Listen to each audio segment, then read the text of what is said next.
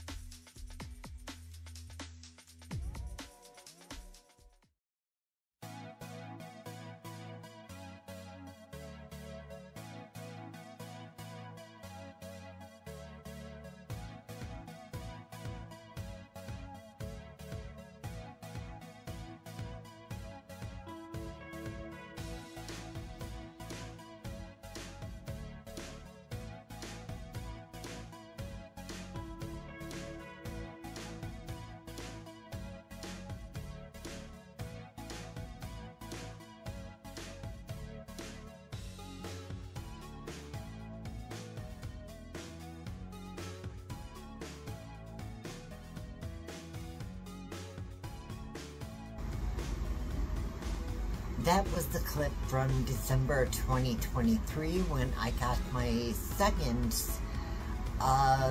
character kit from Creatable World. And in case you don't know, Creatable World is a character kit of toys.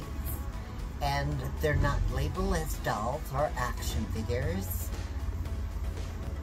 They're called character kits. These character kits are ahead of their time, and unfortunately they didn't last very long. However, they're still on the market for reasonable prices, and even though I purchased them on Amazon, they come from overseas, the UK primarily. But I purchased one Deluxe character kit, which I didn't do a video for. But did feature in my second video where I got a normal kit. And now I've got my second character kit. And here it is.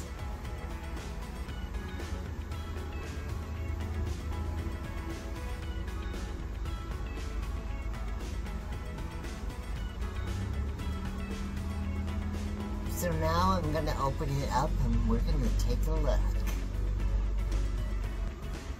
So if you go into articulation with the character, there's a pivot to the head as well as the side-to-side motion. There's the lateral lift in the arm as well as a shoulder turn.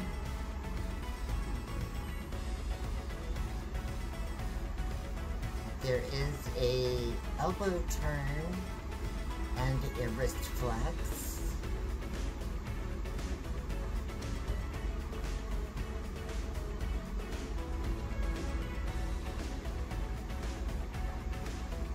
There's no torso or waist turn, very little lateral lift in the leg, single jointed knee. However, there is a flex in the foot. And it kind of almost gives a rocking side-to-side vibe, but it doesn't. The posability on these kits are great for what they're worth. But it's how you can accessorize them that makes the difference. The idea that you can make your character whatever you want them to be is what is so remarkable about this line. And if you want a boy character, you can have a boy character. If you want a girl character, you can have a girl character. If you want a non-binary character, you can do that. If you want a transgender character, you can do that. And that is the fun of these kits. They're so diverse and they're so inclusive. And I love them. I wish this line would have continued. I would love to see more and more and more. The prices are starting to go up tremendously. So shoving out some money for the rest of these kits is gonna cost. But there are, I think, at least 3 more kits that I need. Or at least 3 more characters. The kits include more clothes and accessories, but the characters themselves can be purchased individually with just the basics and extra hair. This is how I'm choosing to dress this character. It's also kind of really neat that they don't come with preset names.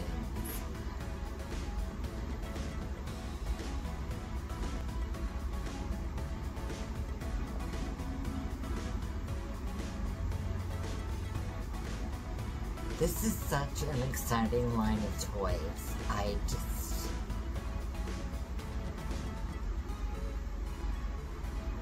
just think it's remarkable. Thank you all so much for watching this episode of Toy Geek Maniac. I really appreciate it. Don't forget to hit like and subscribe and hit that notification bell if you want to be notified whenever Redison Productions uploads a video. Also, if you are inclined to help the channel grow, you can do so by following the links in the description, where you can buy me a coffee or visit my Amazon.com wish list. Thank you so much once again. All the support means a tremendous amount to me. You have no idea. Love and light to you all.